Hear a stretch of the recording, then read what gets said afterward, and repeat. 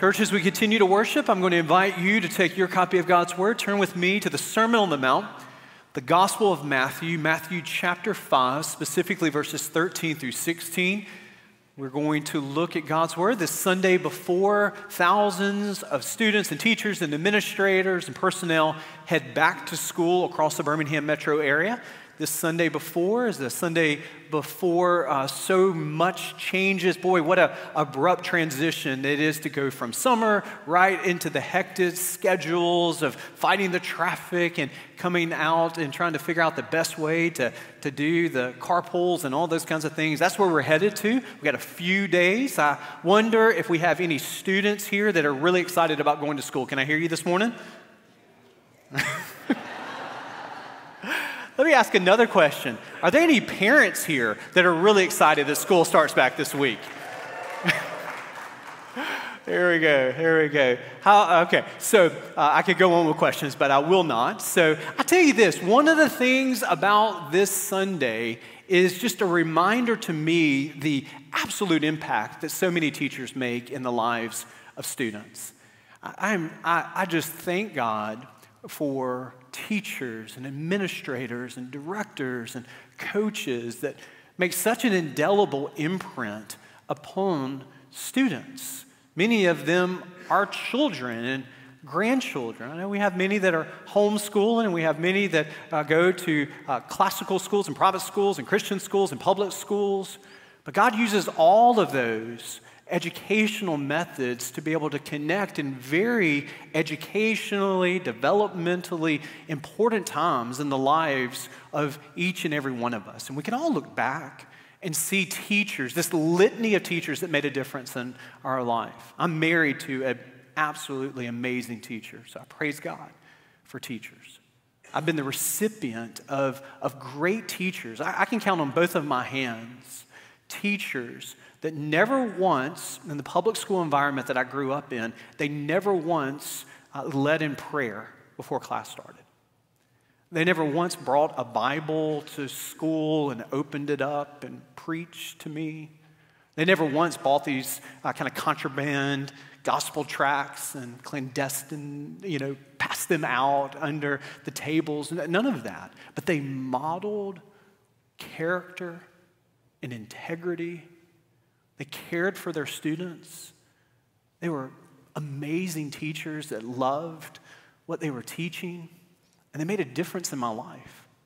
So I stand before you because of the grace of God, but I stand before you because the Spirit of God used people like Terry Dent and Wendy Clemens and Hank Beasley and Miss Staten. Miss Staten was my second grade teacher. The newspaper called me before I was in the midst of school. It wasn't before school. It was in the middle of my second grade year. And they asked me a question, who is your hero?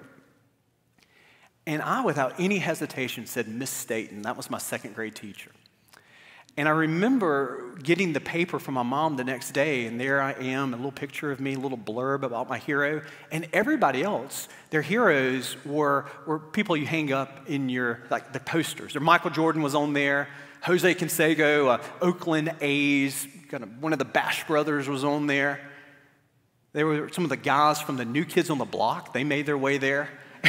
And there I was saying Miss Staten.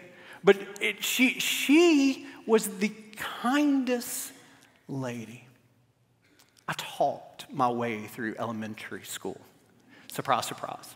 I was the kid in kindergarten and first grade who got off the bus, and I had pinned to my shirt a note from my mom. Once again, I cannot get David to quit talking. I moved him here, I moved him here, I moved him here. So if your teachers know that your problem kid is one day going to become the pastor at Dawson right here, so... But by the time I met Miss Staten, she just had all types of patience and kindness and gentleness. I could not articulate this, but she was exuding the fruit of the Spirit, and it made a difference in my life. Fast forward to 8th grade, not a Christian. My God is sports, relationships, Greg Stegall. Greg Stegall is my social studies teacher. He's my 8th grade football coach. I'm playing for him, and he motivates in a way that no other coach had motivated. He was intense, encouraging, but he did it with sort of respect and dignity. There's something different about him. I knew that from the very moment I met him. He was so relational, and he would got to know me and the rest of my guy group right there, and he invested in us, and he was just an amazing, infectious teacher. Fast forward a few months into the school year, he said, David, I want you to come to FCA. No idea what FCA is. Coach, what's FCA? He says, Fellowship of Christian Athletes. And I still vividly remember going into that old, musty-smelling middle school gym. I could still hear the sound of the rickety stands as we stood on them and sat down on them, and the smells that are just like the smells of decades of sweat in a junior high gym. But what is more indelibly imprinted upon me is this hero of mine, in this context of Fellowship of Christian Athletes, opening up the Bible to Luke chapter 12, and telling the story of the parable of the rich man who had everything the world could offer, but it wasn't enough. And he didn't call my name. There were hundreds of us there, but he was talking to me. And God used Coach Stegall. And he used other teachers. He used my peers around me who never stood up and preached to me with their Bible, but there was something different about them, and it was in the course of those events, without me ever really walking into a church, that I began to see that there was something that I needed in my life, and I could not articulate what that was, and it was under the providence of God that he drew me to a church that I could walk to from my junior high, and these things came together as only God can do in a divine appointment to call me from blindness to sight. From darkness to light. And I became a Christian because of the Spirit of God drawing me to him. But the Spirit of God used my classmates and teachers and a coach to plant seeds that he brought to life. And so this week, thousands of students will go into classrooms that are taught by hundreds upon hundreds of Christian teachers who are called to be salt and light. Matthew chapter 5, verse 13 says, "You are the salt of the earth, but if salt has lost its taste, how shall its saltiness be restored? It's no longer good for anything except to be thrown out and trampled under people's feet. You are the light of the world, a city set on a hill. It cannot be hidden. Nor do people light a lamp and put it under a basket, but on a stand, and it gives light to the entire house, all in the house. In the same way," verse 16, "let your light shine before others so that they may see your good works and pat you on the back. No, so that they may see your good works and give glory to your Father who is in heaven." Jesus is the greatest teacher ever. One thing about compelling teachers is that they're clear, accessible. Jesus draws upon some of the clearest images and metaphors that would have been available to all who heard them, just as evident as the sky, just as evident as the stars, just as evident as the dirt and the grass. So Jesus draws upon two images, salt and light, to be able to give us compelling directions of how we are to live as Christians in our communities, in our neighborhoods, our homes, our workplaces, our schools. You are a Christian, and you as a Christian are called to be salt of the earth. We could talk about both of these images. I want to talk just about the image and metaphor of salt today. What are the purposes and effects of salt upon you? I mean, think about this. Salt always produces a thirst. I mean, think about this. If you go to the movies this afternoon, you get a big bucket of large popcorn, and it's salty, and you know that there's a reason you can be up charge to get a 40-ounce drink because what? The salt that you're consuming, it has this effect that draws you to something that needs to satiate the thirst that you have. So salt produces a thirst. Yesterday, you slept in, you went to brunch, you had a salty brunch. The whole day, you're trying to flush out that salt. It has this effect upon you that it draws you to try to quench your thirst. Think about how salt 2,000 years ago had this effect long before Maytag and Whirlpool, before you could go into your garage and have this meat that you store in this deep freeze here. What was the purpose of salt? Well, it was a purifying purpose, a preservative. Many of you know what it's like to do this. You rub salt into meat to draw out the moisture in that meat to do what? To eliminate an environment that was hospitable for the growth of bacteria right there. So there's a purifying effect of salt. So it draws out a person to be thirsty. It has a purifying, preservative effect. But more than that, salt has a seasoning effect. I mean, this is probably what is most familiar to us. I mean, if you are a cook in this sanctuary this morning, salt is probably going to be very close to you, not to overpower what you're cooking, but to enhance the flavor, to draw out the natural taste of what you're cooking right there. And so Jesus utilizes this image here that is so common, salt, but what part of this metaphor intersects with us as Christians? Well, what if all three of them do? I mean, think about that salt creates a thirst in us. And when you, as a Christian, go into your school, when you go into your workplace, when you, as a Christian, go into your neighborhood, and you live a life that is distinct, not through your doing, but through the power of the Spirit of God in you, and the fruit of the Spirit, like peace in conflicted situations, loving people that are hard to love, being gentle when the natural response is to be haughty or to come hard, to be able to be joy-filled in the midst of difficulty here. When you do that in your workplace, when the Spirit of God shines forth in your school, you know what? Those that are around you, they begin to thirst. They begin to say, hey, what is different about that person here? Where can I get what they have? Because I don't have that. I knew what that was like when I was an 8th grader. And if you're a Christian here today, God has used people in your life that have had that kind of effect upon you.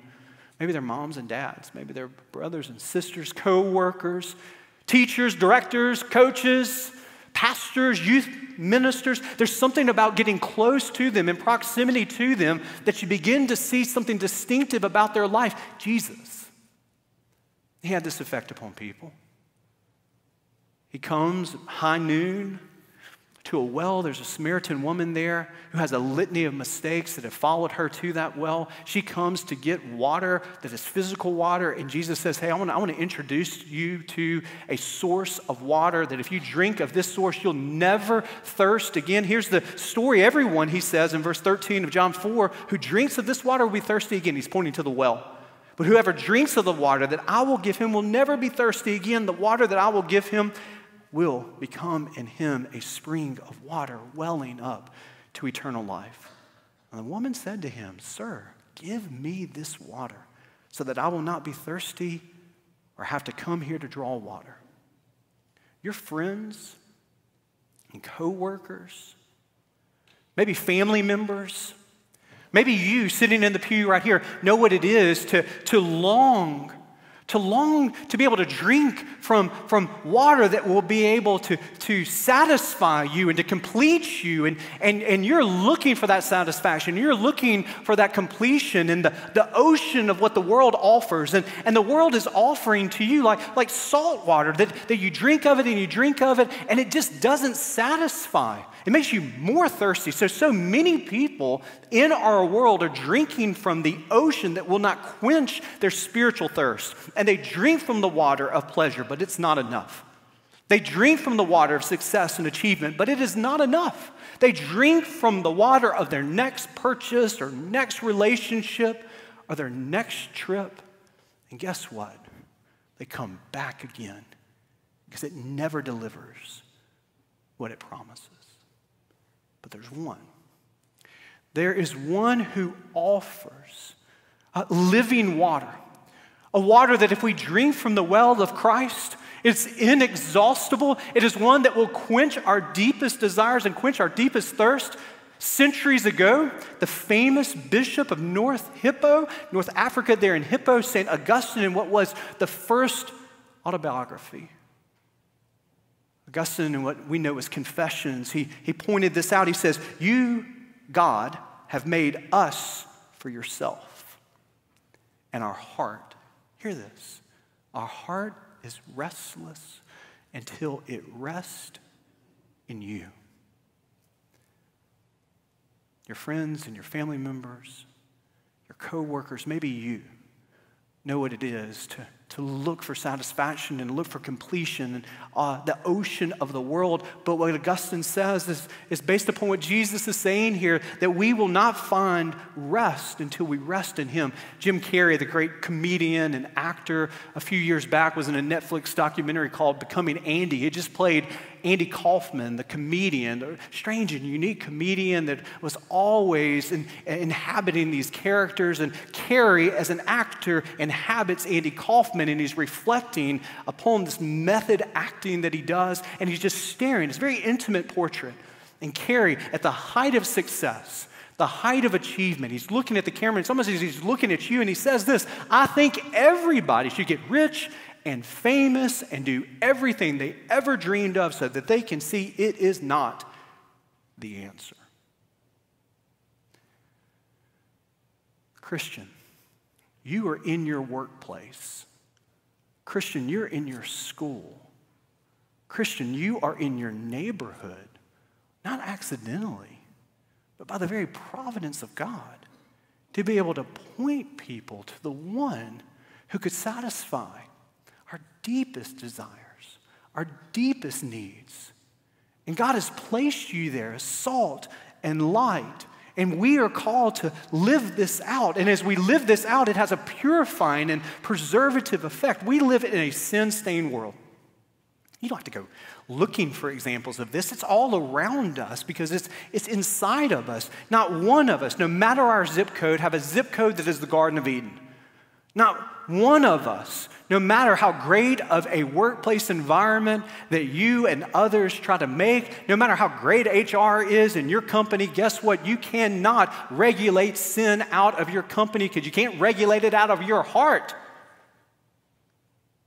We are stained and we're infected by sin and the results of sin. And that hits us in every aspect of our life. But God has placed Christians in this world, not accidentally, but through the providence of his plan. He has placed you in your workplace. He's placed you in your school to have a purifying, preservative effect. So through the common grace of God, you leave encounters, the divine appointments that he has. The rubbing of shoulders with your co-workers, the rubbing of shoulders with your peers, none of this is accidental, but God has placed you there so that you can point people to Christ through not just your words, but through your actions. When you exude and exhibit the Spirit of God, will any of us in this room as neighbors, will any of us in this room as employees or employers or as students or teachers, will any of us do this perfectly? The answer is no. But are we called to live this out? The answer is yes. And when we do this, it makes a difference in the conversations we have. It makes a difference because you have a mantle and a mantra that follows you and goes before you as a Christian. In your workplace, no matter who you work for, in your school, no matter who your principal is or who your teacher is, you have a calling. The Apostle Paul tells us clearly that whatever we do in word or deed, do it to the glory of God. And when you live a life of character and integrity, and when you pursue excellence, understanding that the reason that you're in this job isn't just paycheck to paycheck, but it's because God has a larger purpose for such a time as this. And you're rubbing up against the shoulders of others, and who knows the effect over time that your witness can have on a boss, a coworker, a teacher, someone else in your class. You're not in that Spanish class accidentally. You didn't get assigned that teacher coincidentally, but it is the very providence of God that has placed you where you are in this season to make a difference so that you leave these opportunities with the imprint of the Spirit of God going in and before you and around you to point people not to you, but to Him. Years ago, I was pastoring a church, and we had this summer men's retreat. And we always capped it off by going down the Ocoee, the full top and the bottom. If you've ever gone, it's about an 8-hour commitment. We're going whitewater rafting. There's about 45 of us. We get off the bus. They begin to assign us 8 apiece. Our whole church is getting on this getting on this boat. And then the next 8 get on this boat. The next 8 get on this boat. And me and a friend of mine, we're standing by each other, and we happen to be the last 2, and we're assigned to a boat. There's a boat of young 20-year-old guys who I realized really quickly, one of their friends is getting married next weekend, so these are a bunch of groomsmen, and this is their bachelor party weekend, and needless to say, they were enjoying themselves. No pun intended, but this was an 8-hour really salty boat ride here. One of the groomsmen was supposed to be on that boat. There were supposed to be 7 of them, just one of us were supposed to fill in. But one of them, because the night was pretty hectic, and they enjoyed themselves to the point that one of the groomsmen was arrested. And so instead of them canceling their boat ride, they left him in jail, and the whole hours they're talking about going to bail him out. So I told my friend, I said, hey, if it's okay, I'm going to sort of be like Bruce Wayne. Don't tell them that I'm actually a Baptist preacher here. So, I mean, just hold that back for a second. And so we got on the boat and we went down, and they were having a good time talking about this and that. And it was just, again, as I said, a real salty boat ride. We're 7 hours into this trip. And at the end of the Ocoee, you go through it, and you have about 45 minutes. It's a little bit more calm at the end of the trip. And one of the guys looked at me, and we had talked small talk. I mean, we talked college football. We had talked baseball, those kinds of things. And so we had a little bit of things. And he looked at me and he said, hey, David, what do you do professionally? And so I was like, I'm a Baptist preacher. Silence. That boat got really, you could hear them audibly gasping in that moment right there. For the next 45 minutes, that was the holiest boat that had ever come down the Ocoee. I mean, it just turned like this. Immediately, these guys, oh, yeah. I'm real active in my church right here. I was baptized at this age. And, the other guy was like, oh, yeah, I was. And so I was just listening to them, and they were talking, and all of them had intersected the church, or many of them had intersected the church in a variety of ways. But it was really interesting to me. I wanted to sort of be incognito here. But in that moment, when they knew that I was a pastor, one of the guys actually said, hey, he's getting married, and would you pray for him and his wife to be? Because I'm like sort of sheepish and shy. And as soon as they realized, well, we've got somebody that maybe, he does weddings, and I guess he could pray for this person. I was like, well, sure. And it's just a reminder that 8 and 8 and 8, it wasn't an accident that I was in that boat. I was supposed to be in that boat. And there are hundreds of you that are going to go out to eat from Dawson. And you're going to populate all these restaurants. And you're going to have a waiter or waitress that waits on you. And it's not happenstance. It very well may be that the witness of God in you, the peace and patience that you show, is just what she or what he needs. And tomorrow, when you're waiting in a line to get your dry cleaning and you come to pay for it and you see that person, you have the opportunity right there to be an ambassador of the Holy Spirit, to show kindness and love and peace. And we can multiply these examples 100-fold. Each day we have the opportunity to be the salt of the earth, to have a purifying effect. Now, does this mean we're perfect? No. But does it mean that we're ambassadors and the Spirit of God lives in us and goes before us, is intended to draw people to Him? The answer is yes. But to do that, we see in this passage, there must be purity and there must be proximity about each and every one of us, because to be the salt of the earth, there must be purity in our life. Notice that Jesus says, but if salt has lost its taste, how shall its saltiness be restored? Oftentimes we sort of skip over this and get to the clearer. The light, don't hide it under a bushel. No, I'm going to let it shine. And we don't think about, in that context 2,000 years ago, people didn't go to the grocery store and get Morton's salt and bring it home. The salt was harvested in salt marshes and the Dead Sea, and there were all kinds of impurity. There was dirt around it.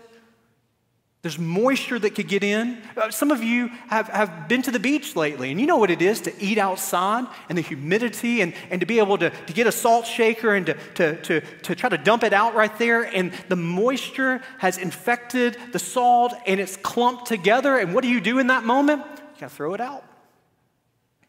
You know what Satan's strategy is? For us to be ineffective in our witness is for us to be impure witnesses. That when people see us, they don't see anything distinct about us. They don't see the ways of the Word of God. They don't see the love and the joy and the peace and the patience and the kindness and the goodness and the gentleness and faithfulness and self-control. They see the same questions that they have, all the same struggles that they have without any of the answers. Will you be perfect representatives of Jesus? No. That's why we need a Savior. But are we called to be men and women who live lives that pursue holiness in light of being pursued by the grace of God? The answer is yes. So we confess our sin regularly, and He forgives us and He cleanses us of all unrighteousness. So maybe there's some of you that are stopped up salt shakers this morning. The first response to this message is to go home, to make an inventory of those ways that the world has seeped into your container, and to pray and to receive that cleansing and that forgiveness. But we don't just need purity, we need proximity. I mean, think about salt shakers. I mean, the good of salt isn't to be huddled together on the table here, a bunch of salt shakers. No, the good of salt is to be tipped over and to be poured out. As Christians, we're not called to be salt containers and holy huddles that all gather together on Sunday to just remain together in holy huddles. No, our calling on Sunday is to worship the risen Lord and Savior, to be empowered by His Spirit to go back into our neighborhoods, to go back into our communities and schools and workplaces, and to be poured out to the Spirit of God to make a difference for Him. I heard a story years ago of a customer who walked into what's almost like non-existent, one of these little mom and pop grocery stores. You remember you could just buy almost anything in those places. A curious customer. He asked the longtime owner of this store, "Hey, do you sell salt here?" He got really infectious, big smile on his face. "Do we sell salt? You have come to the right place. Just look behind me right here." And there was this entire wall of shelves behind him with nothing but salt. Morton salt, iodized salt, kosher salt, sea salt, rock salt, garlic salt, seasoning salt, every kind of salt imaginable he had right there. The customer was impressed. But the owner said, "Hey, you haven't seen anything.